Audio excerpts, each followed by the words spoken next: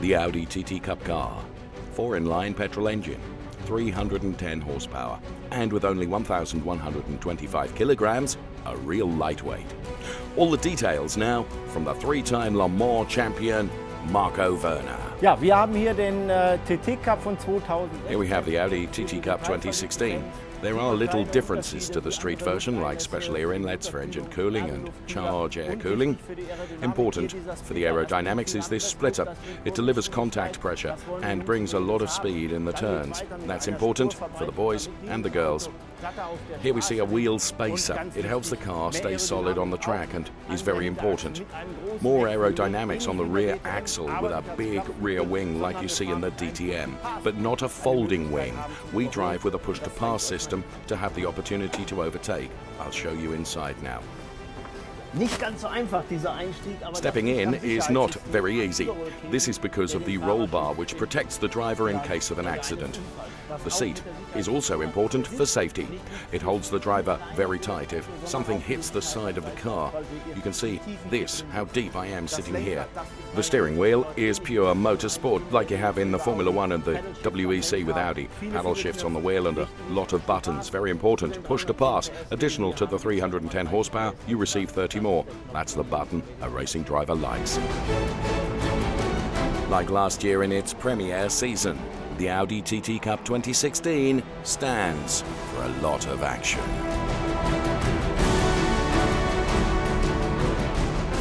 So to the grid for race number 2, Dennis Marshall on pole position, Jonas Lapperleinen P2, Sheldon van der Linde will go from P3 with Christoph Hofbauer, Niklas Nielsen, Josh Cahill, Patrick Egsgaard, Max Hofer, Gosia Rdest and Andreas Mikkelsen rounding out the top 10 on the grid for race number 2. Weather conditions even hotter than yesterday as the Audi cars roar off, and that was an absolutely brilliant start from Andreas Mikkelsen, who dived through the inside of the pack that you saw there.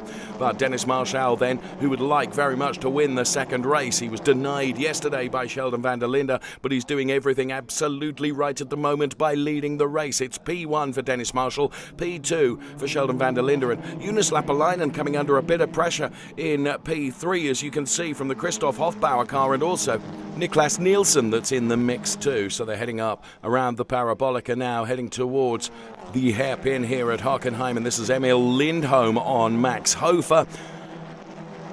3 abreast they go, heading up towards that hairpin that I mentioned, and huge smoke coming off the Dennis Marshall car. Now surely that cannot be tyre smoke. He was out on his own in the race lead, therefore no one will have been able to touch him. The bodywork should not be rubbing on the tyre.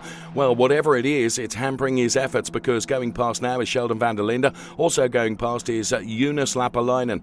And Dennis could lose out on P4 as well. Absolutely rotten luck for Dennis Marshall. Let's find out exactly what went wrong. I think during the second or third lap, when I hit the curbs, the rear tyre started grinding. I still don't know why and how. We have to analyze the situation.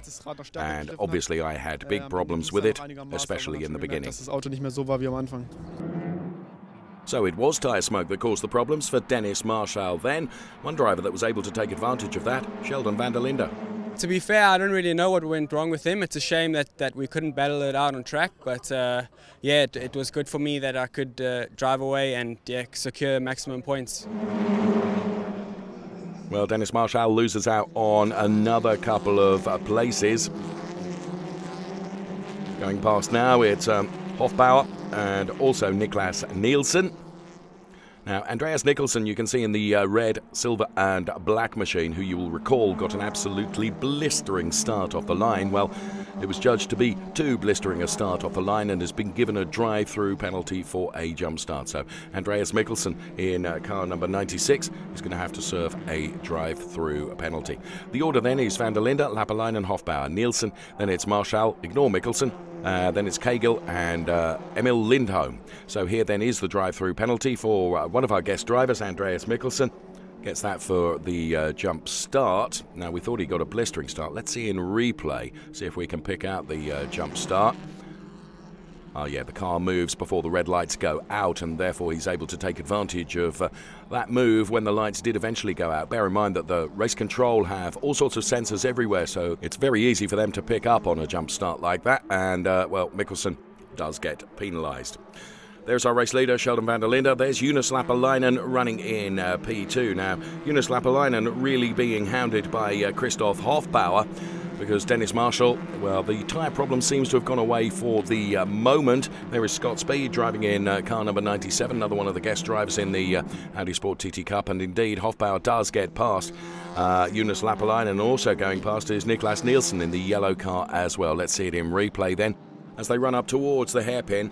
Now Hofbauer goes to the outside, which means that he will cut inside as Jonas Lapalainen tries to defend. Lapalainen runs wide. That will also allow Niklas Nielsen through as well. Well, the battle between Christoph Hofbauer and Niklas Nielsen would intensify, as you can see, and it's Hofbauer on the inside, Niklas Nielsen to the outside, as once again they go through the hairpin. But on this occasion, Hofbauer is able to deny Nielsen as he tries to close the door. Now Niklas Nielsen with great power there. When the rear quarter light LEDs are flashing, it means the push to pass is being used, but Hofbauer is using it to push to defend. And Hofbauer really having to defend now, and runs a little bit wide with the momentum that Niklas Nielsen has. That could be enough, and indeed it is enough. Niklas Nielsen with a excellent overtake there, and that puts him into P2. Sheldon van der Linde is leading the race by some 5.5 seconds, but Nielsen is now P2. Then it's Hofbauer, Lapalainen, Marshall, who's managed to keep going, and he's in P5. Then it's Josh Cagill, Emil Lindholm, and Hofer is running in P8. Egsgaard, Holton and Speed all together here, but Holton carrying too much speed. He runs out wide. That advantages Egsgaard, but it advantages Scott Speed more than anybody else. And whoa, Holton getting all out of shape on the grass, but manages the save. But the big beneficiary there was the guest driver in car number 97, Scott Speed. Paul Holton losing out on 2 places. Bear in mind, this is the battle for P12 in the race, and the battle is not over yet. All the way down the inside, carrying much too much speed, goes Egsgaard. Egsgaard will be back out on track. Scott Speed there in car number 97. Egsgaard and Holton absolutely together. Holton is pushed out onto the runoff area. He will come back on now, though, just ahead of Patrick Egsgaard. What a battle this is to watch. And there are battles thick and fast throughout the field of the Audi Sport TT Cup. This man hasn't had to battle too much. He's going to take win number 2 across the opening weekend.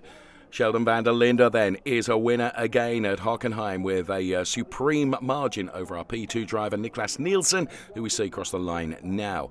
7.2 seconds Sheldon van der Linde had. Hofbauer, Lapalainen take P3, P4. Then it was Marshall, and Josh Cagill comes home P6. So the Audi Sport TT Cup, race 2, done and dusted. Off next to the Nürburgring. Here is the top 10 then. Van der Linde, Nielsen, Hofbauer, Lapalainen, Marshall, Cagill, Lindholm, Hofer, Ellis and Gosia Rdest rounding out the top 10.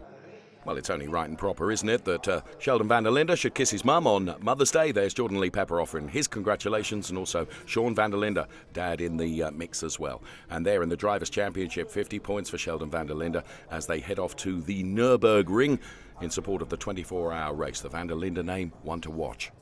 Definitely you need to keep your feet on the ground. It's still long to go in the season, and yeah, we just need to keep doing these performances, and I think we'll be doing well this season. I'm really satisfied with the result, especially about the result I had yesterday. Was actually really disappointed to finish on a P10 after being on P6 for a while. But overnight we did a few changes on the car, and it really helped for this second race. So yeah, starting off P5 and finish P2 with these hard guys and the hard racing. I mean, I can only be satisfied with that. Good to hear from Niklas Nielsen as the drivers enjoy their podium moment in the sunshine. It's watched by many in the pit lane here at Hockenheim, and we'll see you next at the Nürburgring. Bye-bye for now.